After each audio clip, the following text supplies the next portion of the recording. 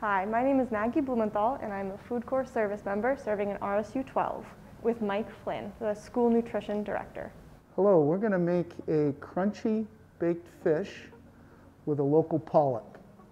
I'm going to be careful to touch the fish with my right hand. I'm a left-handed knife user. We have something called the nape that we're going to remove. So now I'm going to observe these two fillets are different sizes. My goal is to create a 3-ounce portion that while I'm cutting the fish, Maggie will assemble the breading and the moisture. So with this thicker fillet, I'm going to cut more of it at an angle. And the reason is, I want it to bread and coat evenly throughout the fillet. For each piece, you're going to want to feel the whole piece and make sure there's no bone. So now we have the breadcrumb ready. Maggie's going to put it into 2 separate bowls because in our production for 2-stage breading, we're going to keep half of the crumb reserved so that we can saturate the first half.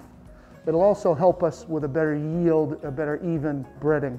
So now we're going to do the 2-stage breading. This is my damp hand, my wet hand, and I'm trying to keep a dry hand, but I'm going to let Maggie do the dry packing.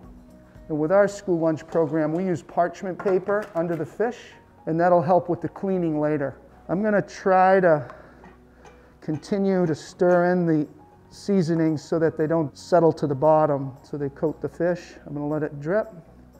So for packing purposes, Maggie's going to grab a handful of the crumb, put it on the fish, and pack at the same time, a little bit of pressure. And then she's going to shake the piece. She's going to try not to touch the fillet oil and keep her hands dry at all times. If you're doing lunch for 100 or so, 200, you could set these up. You could freeze them. That way when you look and you see 10 trays, you know you have 300 portions. Notice how Maggie has the fillet skin side down. So be aware that restaurants, high-end cooking, will always want the skin side down on fish. And we'll bake this at 350 for about 15 to 20 minutes till it reaches 145 degrees, and that'll be it. So we're going to be making 2 aiolis today. This one will be our lemon parsley. So you're going to want to lay the knife flat on these cloves, pressing down with the palm of your hand to get all of those shells off. And while he's doing that, I'm going to mix up the bulk of our aioli base, which would be mayonnaise. I'm going to be adding lemon juice to add a little acidity. And for our oil component, we are going to be using a fresh local ingredient, which is sunflower oil, made right here in Maine. So right here we have a tablespoon of chopped garlic. This creates really small pieces so that it kind of expands the flavor over the whole aioli dish. And now Chef Mike is taking off the parsley leaves, which he's going to then cut up in really small pieces. Right there, thank you. All right, so this will add a really nice color to this sauce. So we've had the parsley and we have the lemon, and all we need to do is add a little bit of salt. So now we are done with our mother sauce, which is mother or base sauce for this, and we're going to separate it into thirds into each of these containers.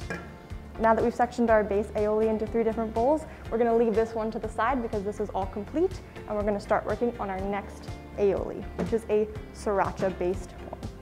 For our sriracha aioli, I'm going to use half of a teaspoon because it can be really spicy.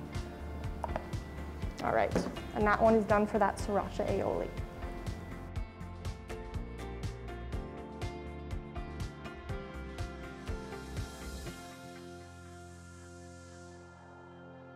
Testing for 145 degrees. I'm going to go to the thickest piece that I have and push the probe in, and it looks like I'm climbing to 140, 155 right there. And that's the crunchy baked fish recipe with the pollock.